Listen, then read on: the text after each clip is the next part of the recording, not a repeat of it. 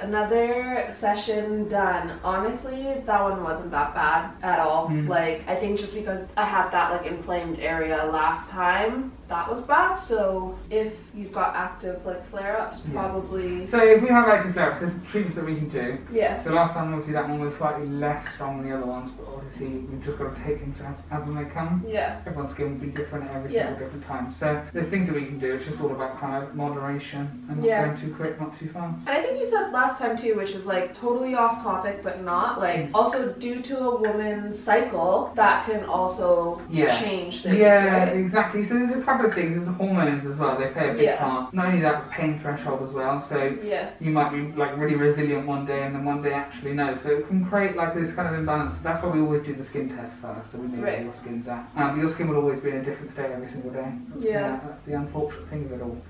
But So where do we go from here? So now we've done the first week. We have 2 weeks. So you basically to heal you off. Continue with your home care, then we bring you back in and we'll go again, and we just slowly build up and keep going bit by bit. And yeah, and we'll slowly look at that pigmentation diminish. Yeah, sweet. Awesome. I'm excited. So I'll see you guys in 2 weeks. I might do a little home care update in between then, but yeah, 2 weeks. 2 weeks time. Awesome. Bye.